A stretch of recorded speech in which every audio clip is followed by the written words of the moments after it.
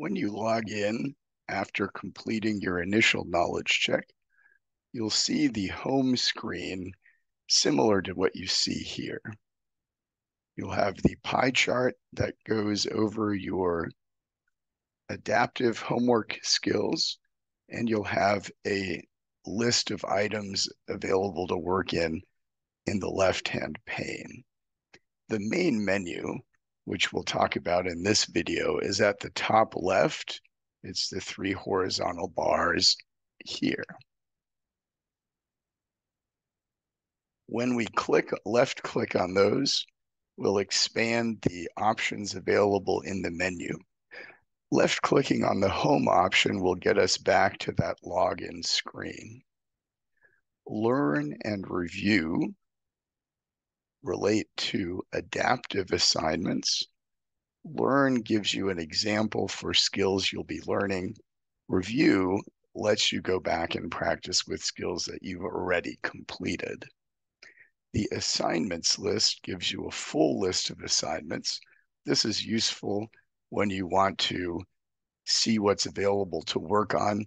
For example, you'll be able to work ahead on some of the non-adaptive assignments if you'd like. And for the adaptive ones, you can switch to a specific homework this way. You can ignore the worksheet and calendar options. The calendar in Halo is the one you'll be using for the class. The gradebook will give you an overview of your results so far in the class. The reports allows you to view details of your work. The message center lets you send your instructor a message. And in particular, this is helpful because you'll be able to include a link to a specific question that you're working on, and then your instructor can respond within ALEKS with details about that question. The textbook option expands into an ebook and a printed version.